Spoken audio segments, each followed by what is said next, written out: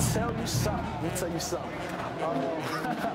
What I think make the HBCU is kind of like the culture. The culture. This culture that goes around. Whether it's CSA, ASA, just the type of events that go to our roots and where we come from. You know, you don't get that really anywhere else. Just knowing the history of it kind of just makes the experience. Just seeing people doing things that people were not able to do in the past, that's excellent to me. Black excellence is me seeing people of my background, of my color, of my culture prospering. Like if they're just doing better than what, you know, is expected of us, that's prospering. Anyway, sees foot.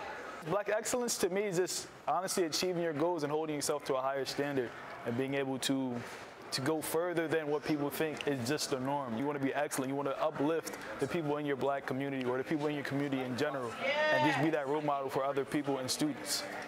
At HBCU, you wouldn't get this experience anywhere else. Your relationship with your professors, it's more than just a professor-student relationship. It seems more like a mentor.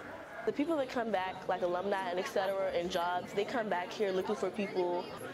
They're pushing us and gearing us to our field because they want us to make it so bad because they know how hard it is to get to that point. So it's like they're advocating for us to succeed. We're driven on making sure that our African-American men and women are being empowered and looking towards the right things professionally and academically. We all bring our own things to the table and all that culture just goes into one melting pot. And it's just really like a wake-up call and it kind of just makes you grateful for your blackness. I don't know what else to really put it. It makes you grateful like, wow, we are really strong people and you don't realize that until you're surrounded by hundreds and thousands of them on a daily basis. The opportunities here, honestly, they're endless. It's just, are you willing to take the opportunity and to do something with it?